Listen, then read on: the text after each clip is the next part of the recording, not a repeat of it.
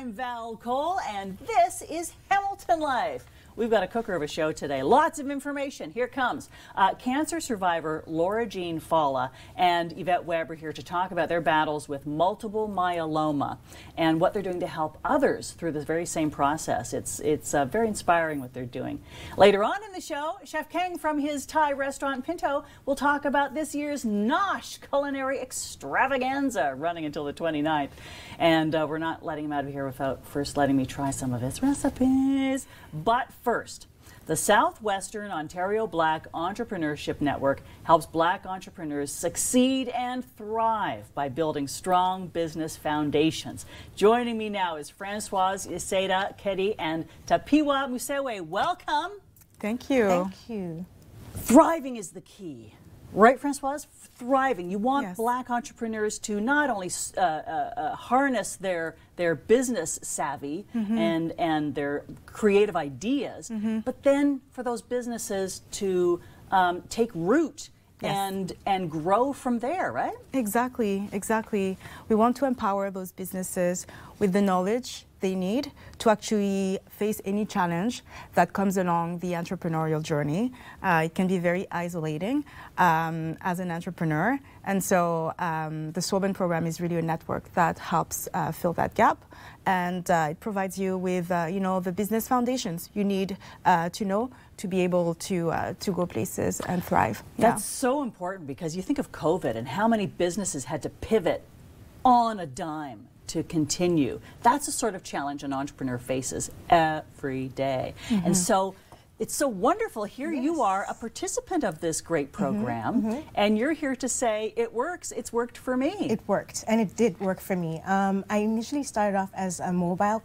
I'm an optician, registered, and initially I started as mobile, didn't have a brick and mortar, and when the program came along after the COVID time, I enrolled and was in cohort 1 and was able to acquire a practice, an optical practice, through the support of the program. So they helped you find an actual physical space? What happened was they helped. The first steps was to actually get myself as an entrepreneur up to speed with what was needed in basically becoming, owning a brick and mortar.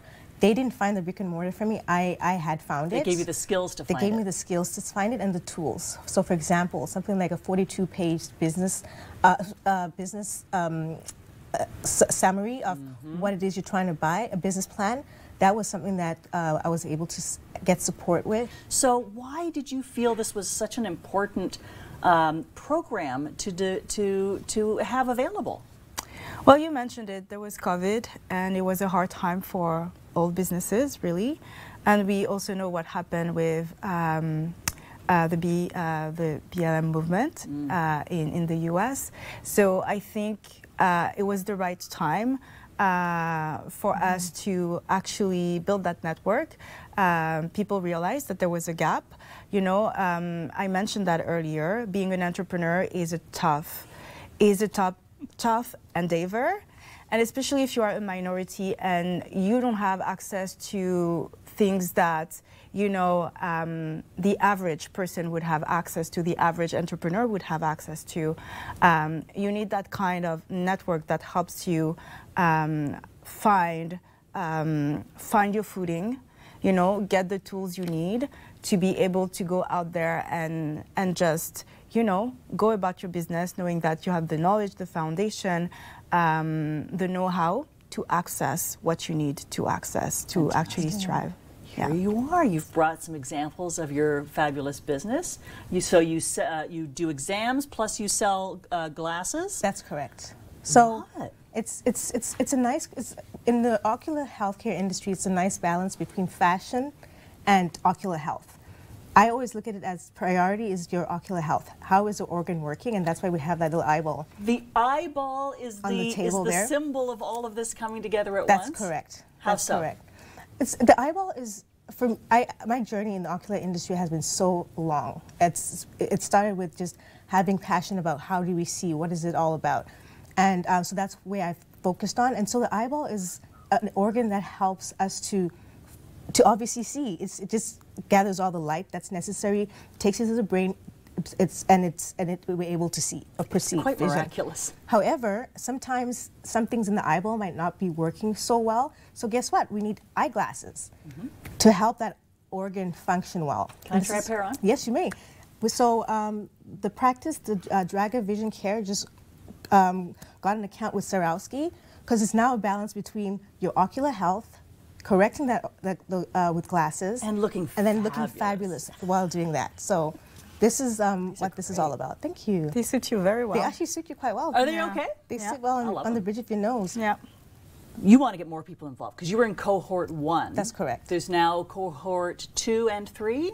Cohort 2 finished this past winter.